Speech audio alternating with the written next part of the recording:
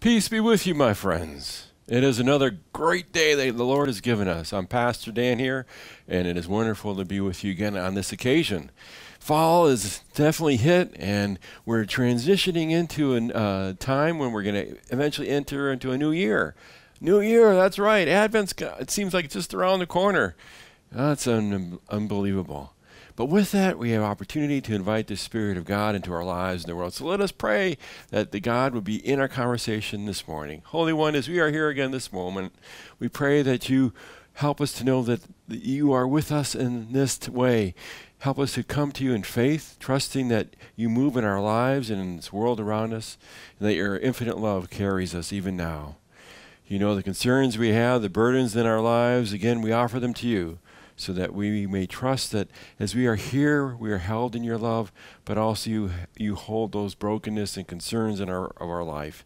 May we then be present to you to hear what you'd say and be restored in your image. We pray all this in your holy name.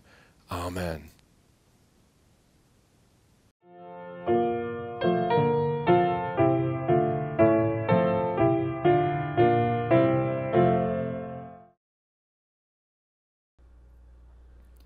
Come, Christians, join to sing, Alleluia, Amen. Loud praise to Christ our King, Alleluia, Amen. Let all with heart and voice before his throne rejoice. Praise is his gracious choice, Alleluia, Amen. Come, lift your hearts on high, Alleluia, Amen. Let praises fill the sky, Alleluia, Amen. He is our guide and friend, to us he'll condescend. His love shall never end, Alleluia, Amen. Praise yet the Lord again, Alleluia, Amen. Life shall not end the strain, Alleluia, Amen. On heaven's blissful shore, his goodness we'll adore, singing forevermore, Alleluia, Amen.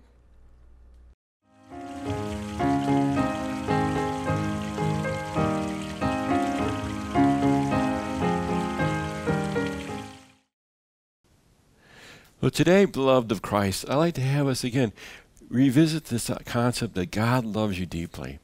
And God has sent persons, again, before in history that, again, express that infinite love. And that God has a message that you and I are called to know and awaken to and then live out.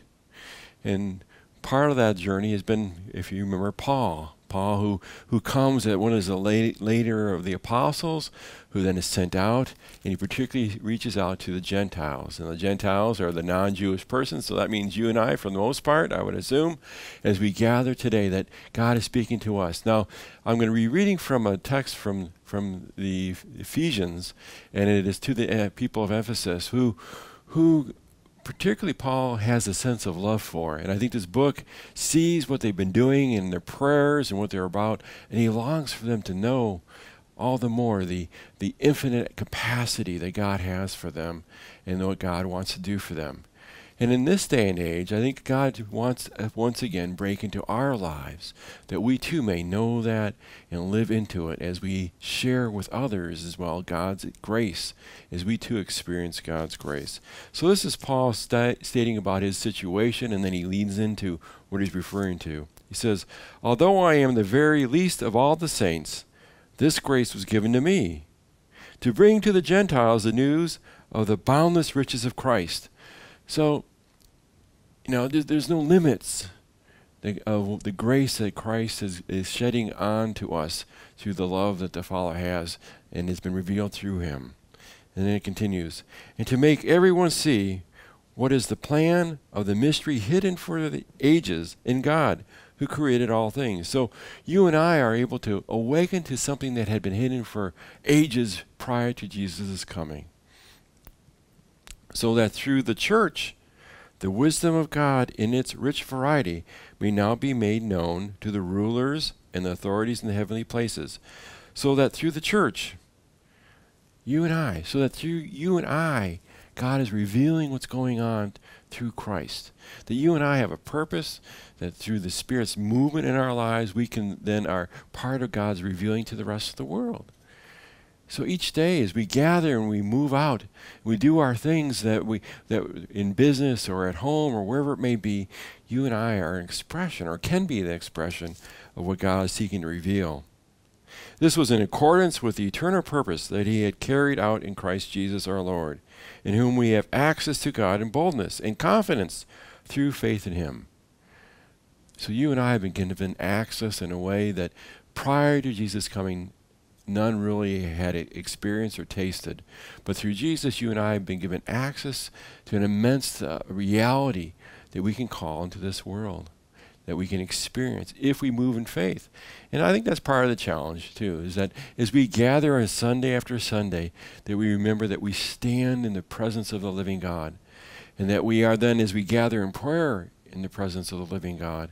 And by faith then, we start inviting the kingdom, God's ways, as God draws us into action, into thought and prayer. Now, over the last several weeks, I've been talking to you about having prayers, not just of one's head, but of one's heart. That they're that connection God longs for us. That in the very beginning of the book of Genesis, over and over again, people's hearts fall away.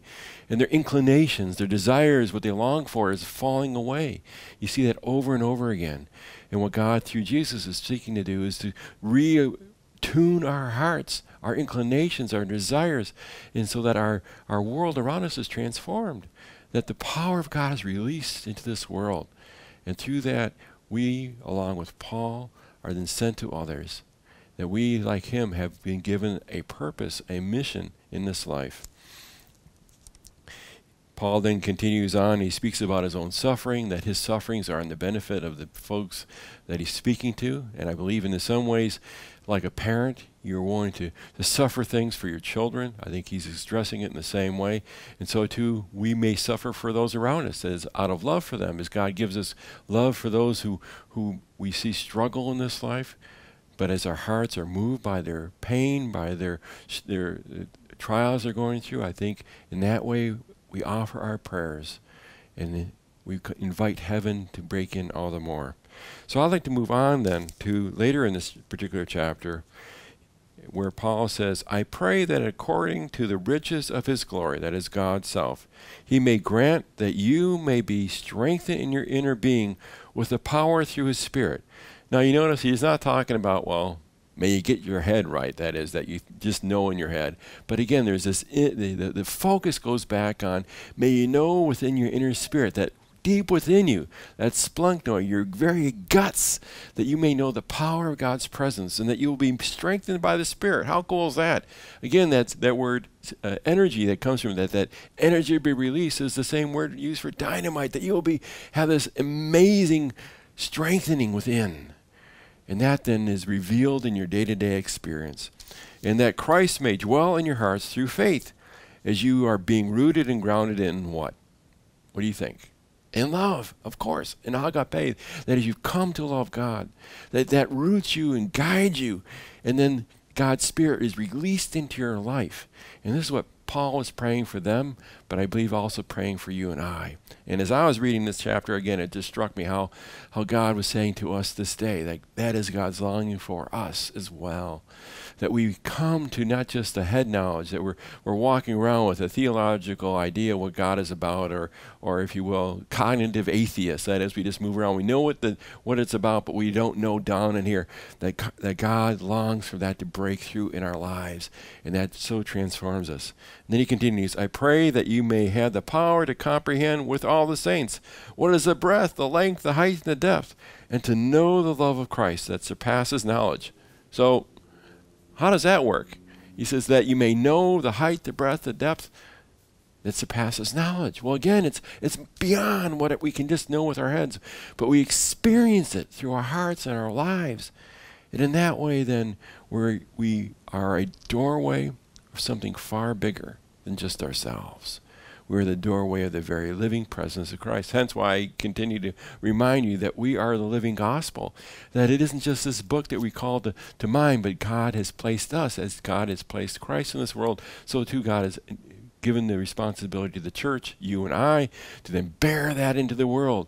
And in that way, as we come to realize, to come to understand, not just with our heads, but with our very souls, God's infinite love around us, the world is transformed. So again, that you may know the love of Christ that surpasses all knowledge, so that you may be filled with all the fullness of God. So on this day, are you feeling full? Do you have a sense of the fullness of God? And I pray that as we go along that you will come to know that. And it isn't something that most of us instantly experience, but over time we do. Now, we're in a world that there's a lot around us that is caustic to the human soul. Now, this isn't the first time in human history. There's kind of ebbs and flows of history where there's a toxic environment around us. And what do people do? How do you respond? Do you just kind of immerse yourself into the toxicity and die? I'd hope not. I mean, the one image that I've been told years ago about what it means to be insane is that you continue to do the same thing over and over again, and you expect different results. That you keep doing the same thing, you go, well, it's going to change. Well, that is a definition of insanity, that you expect something to change if you keep doing the same thing over and over again. But God calls us to change, so we have different expectations because the world can change by the power of God's presence. But you and I have to change. We have to be open to making those shifts. So have you shifted a little bit the past several weeks as I've invited you to pray? That I've invited you to think not just with your head as you've gone through your prayers, but to start going within and saying, God, help me to allow your Spirit to move me. And if you do, I exhort you that God is calling to you. That God is calling you this day again to move into a place where you come to know that fullness of God's love for you. Not just with your head, but with your totality of your being. And that is an expression of God, heaven breaking in. How wonderful is that? That you and I can become to taste and see the goodness of the Lord. Now let's back up to when there's a time when the world was very extraordinarily toxic. So I like to go back to a story in Genesis when we hear about Noah. Now I'm going to turn to chapter 6 of Genesis and read part of this in terms of the background of what occurs when Noah enters a scene.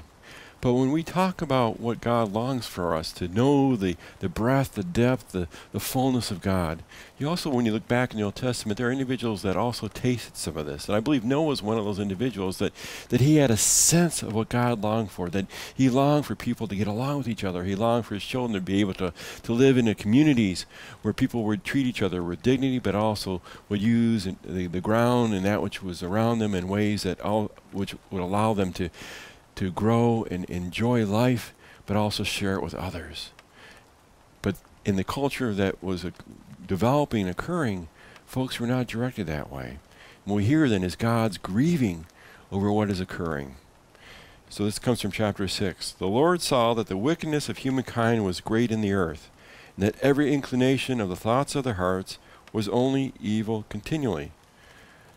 So there was immediately you experience a sense that God is grieving over people's decisions, their inclinations, their longings, that they're longing after stuff that hurts others. They're longing after stuff that isn't their own, that they continually just think of their own interests without having any consideration for those around them. And we find that God is getting more and more angered by that. Why is he angered? Because of what we're doing to each other. And the Lord was then sorry that he made humankind on the earth, and it grieved him to his heart. Wow. You ever think about God being grieved today as we abuse each other around the globe? As you see the acts of violence in our city streets, as we poison the earth, there's a sense, I think, that God grieves over what we have done and are doing to each other and to the earth itself. And as brothers and sisters in Christ, we are the ones that are called to know and to be aware and to be transformed, to be different. To call the kingdom, to treat each other differently, and then to offer to others. To bring healing to those around us. But also to recognize that as we grieve, as we read the newspaper and we get upset, we also, I believe, have a sense of the heart of God, that God grieves for the brokenness that we too observe around us. Let us then continue.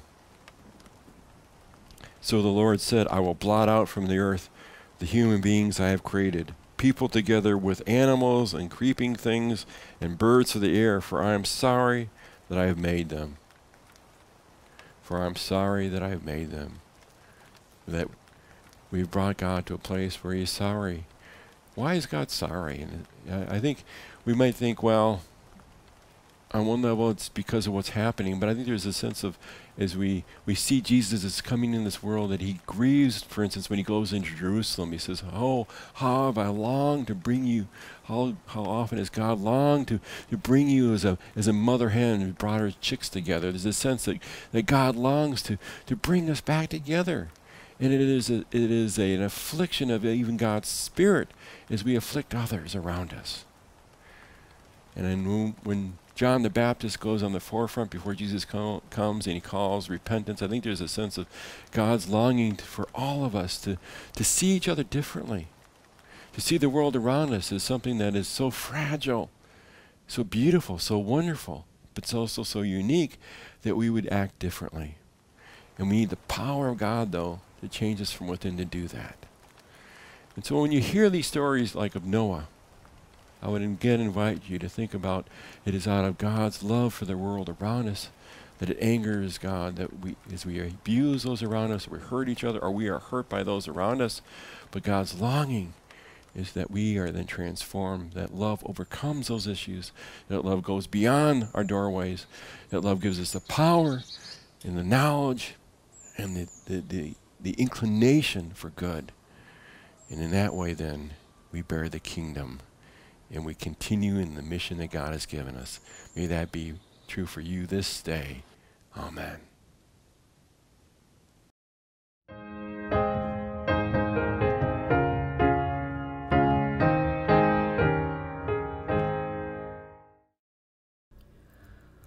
Open the eyes of my heart, Lord. Open the eyes of my heart. I want to see you. I want to see you. Open the eyes of my heart, Lord. Open the eyes of my heart. I want to see you. I want to see you. To see you high and lifted up, shining in the light of your glory.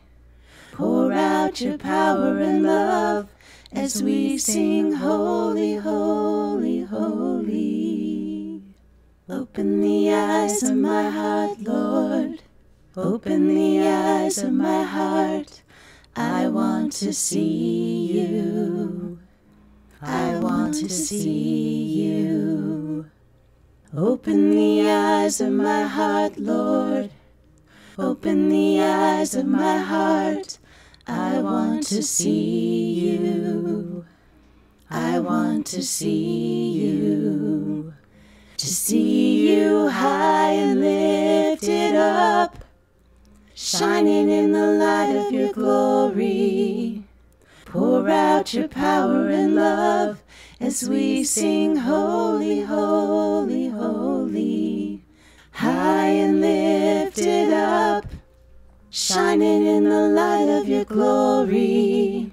Pour out your power and love as we sing, holy, holy, holy.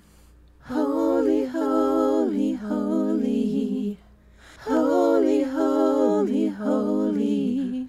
You are holy, holy, holy. I want to see you. Holy, holy, holy. Holy, holy, holy. You are holy, holy, holy. I want to see you.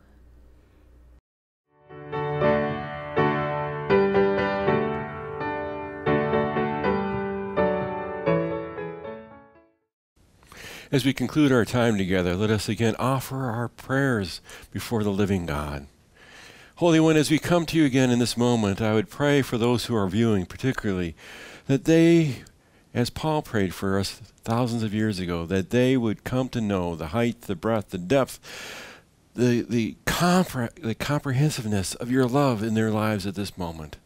That they will know the reality and let that reality deepen within them of your love for them. And as they are then transformed in your image, may then they share it with those around them. For those places that they're experiencing brokenness or hardships or desertness, that is the aridness of one's spirit, may they have a sense of fullness. You know our climate in with which we live, Holy One. We pray not only for ourselves and those around us, but our world, to bring healing to the world, to the countries that are particularly fighting with each other. May your Spirit intercede. But in all these ways, Holy One, open our eyes that we might follow you all the more closely, come to know you and love you all the more deeply, and walk with you faithfully. With that said, may the blessing of Father, Son, and Holy Spirit be upon you this day. Go forth with excitement and enthusiasm because God sends you forward. Amen.